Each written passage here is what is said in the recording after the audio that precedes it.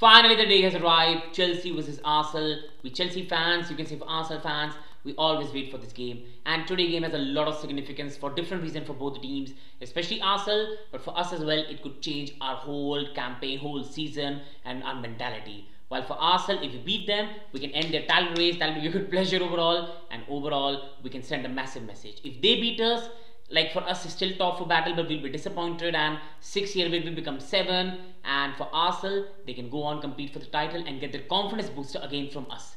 So again, this is an important game. Let's get quickly to match preview. First of all, going to opposition Arsenal, they haven't been good this season. They are still a very quality side. Gabriel, Saliba, they have Odegaard back for this game. Ben White is going to play Timber. The defense will be solid. I think Partey will play in the holding role. Rice is going to play more like a box-to-box role. I don't think Marino is going to play in this game. Saka, Trossard on his natural position left will be a better option for me than Martinelli. And the striker will be Havertz. Will try to get in the faces of a centre-back and run behind them. So on paper, this is a solid side. But right now, attackers are lacking confidence. Bar Saka. Defensively, when attackers are not doing the job, you always become the sloppy. So right now they're not in a good form. They've lost to Newcastle, Bournemouth, drawn to Liverpool at home.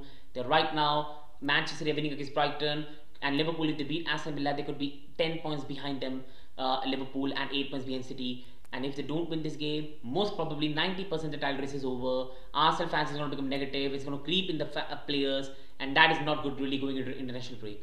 So for them, it's about being in the race and bringing the pride back. Because if you ask Arsenal fans before the start of the season, by this international break will be behind Chelsea, they will laugh at their faces. So Arsenal have a lot to work upon.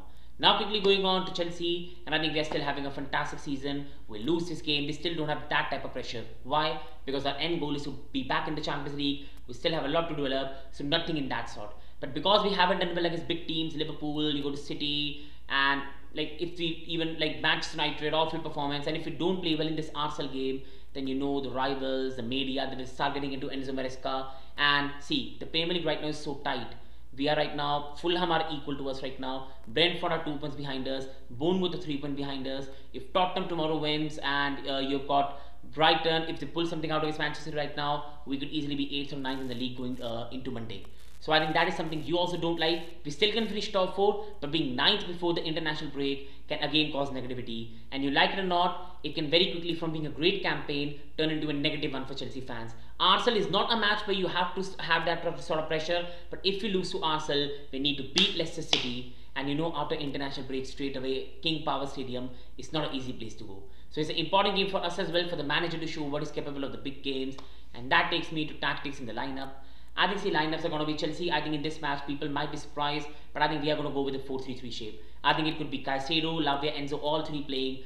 Palmer playing on the right if he's fit for this game, or a Neto. Madueke won't start. It's going to be on the left side. I think it's going to be Neto, and the striker is going to be Nicolas Jackson, because Neto does a lot of good defensive work in comparison with Mudryk. Palmer could be on the right, or a Madueke, and the striker Jackson. And why we will play midfield 3 is I think he will like to overpower Odegaard, Rice, and Partey. And because Enzo in the midweek got assists as well, and creatively, since Enzo has been out, we have struggled creatively. So Caicedo Lavia will protect Enzo's defensive weakness, and Enzo will provide the creativity and the control in the midfield that we need in this game. Because if we have to get something against Arsenal, we need to have the ball control in this game. We cannot just give them the ball and anticipate something. We aren't a defensive side under the manager. We are not a side that's going to give you the ball and counter. So I think we need to have a bit of control in the middle if you have to get something against Arsenal. Defensively, Fofana, Colwell, James, and it's going to be Cucurella, so nothing else. So I think that could be some change the manager might try to do. So we have more midfield bodies, and once you will have more like Cucurella inverting into the midfield as well, we'll have a lot of bodies into the midfield. And what can really happen is Caicedo will go more higher up the field.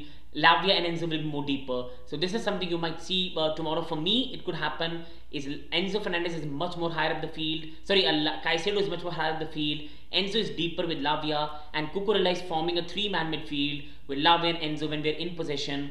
Enzo is going more forward and forming like 2 number 10s with Palmer and Enzo Fernandez, and then Neto and Jackson are making the running behind to get the opportunity. Well, for Arsenal, I think it's going to be what their best lineup is. White on the right, Timber on the left, centre back Gabriel, Saliba, and then Partey in the holding role, which he really likes.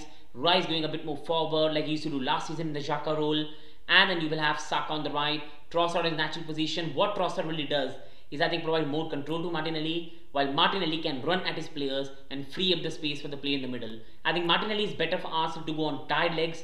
Trossard is also killer from the bench, but I think Trossard might be a better player to start because from his natural position, he might just be better in front of goal. And the striker Havertz's biggest strategy is always to make the run in behind.